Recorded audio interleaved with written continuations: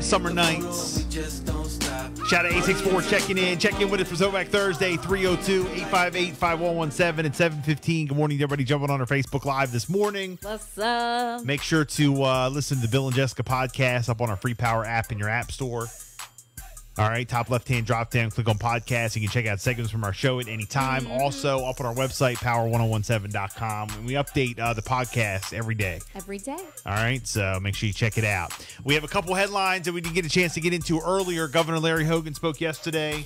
He did. And I didn't know what he was going to say. I didn't watch it, okay? One thing that I've noticed is that if I don't watch it, right away, like the news stations like fight to get the story up right away. Like if he announces that there's some change or something when he gives a COVID-19 update, I can always go to Channel 47. They'll have the story up in the middle of his speech. Like as soon as he says something, they have it up. Okay. You know, and so will the Baltimore stations too, because they all fight to get the story up first. So I don't have to really like sit there and, you know, since the start of the pandemic, we did this and we did this and we, you know, all the junk. I just want the meat. Oh, I Not know. all the fat around the meat. know. You know what I'm saying? But yesterday really didn't affect us, but it did affect some. And Jess, you got the story. Yes, yesterday, Governor Larry Hogan, Maryland's top official, is calling out nursing homes and hospitals in the state, issuing new mandates when it comes to COVID-19 vaccinations. With over 79% of adults vaccinated, Governor Larry Hogan says that not enough of them are working inside Maryland's healthcare facilities. Governor Hogan says that not every hospital has taken action, and some continue to have far too many unvaccinated healthcare workers, needlessly exposing these patients in hospitals to COVID-19 and the Delta variant. 8 full months after vaccines have been available to healthcare workers, and this is simply not acceptable. Effective immediately, all nursing home and hospital employees will be required to show proof of vaccination. And if you are unable to do so, you will have to submit to a regular ongoing screening and testing. He also announced that they would be implementing tougher enforcement actions for those who do not comply with the state protocols and those who fail to report their vaccination data. They will be looking at some fines and civil penalties as well. Okay. Okay. I know, you know, we did it before, but shout out to Worcester County.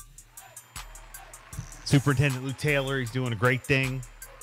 He's making it optional to wear masks. Back to school is here. Recommended, but, you know, not mandated. And Channel 47 did a story about Worcester County preparing to go back to school. Our show tonight in Worcester County, where the start of the school year is rapidly approaching. Worcester County Public Schools are prepped and ready with COVID-19 safety protocols in place, and now they're waiting to welcome students and staff back. 47 ABC's Hannah Cicchini joins us now live from Buckingham Elementary School in Berlin. Hannah, what do parents and students need to know before the first day of school?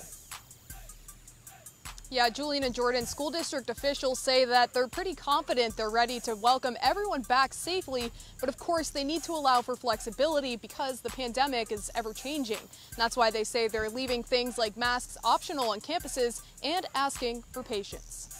The first day of school in Worcester County is fast approaching, and district officials are putting an optional masking policy in place on campuses.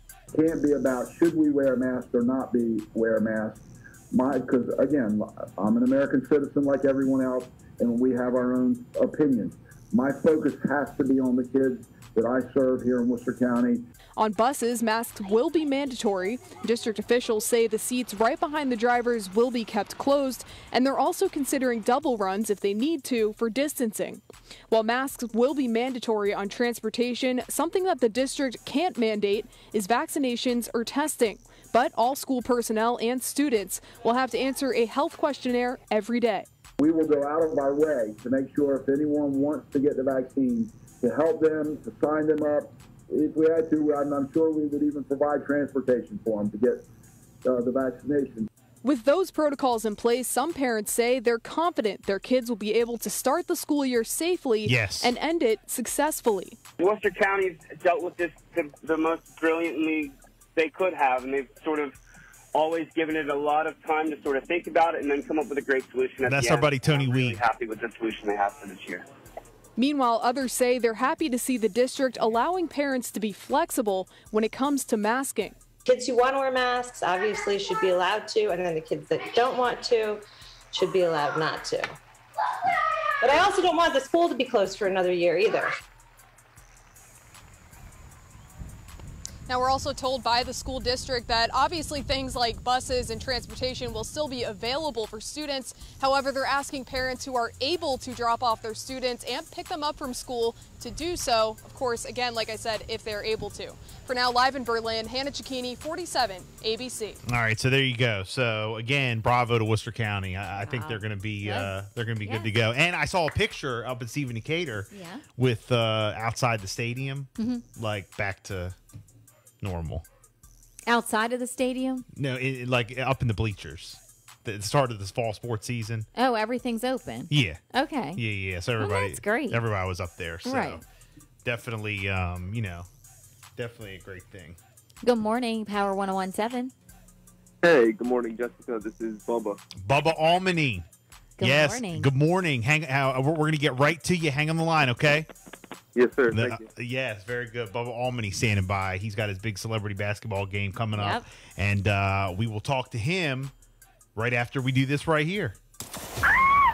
You now have the length of this Firefly artist song to text the keyword Firefly. Firefly.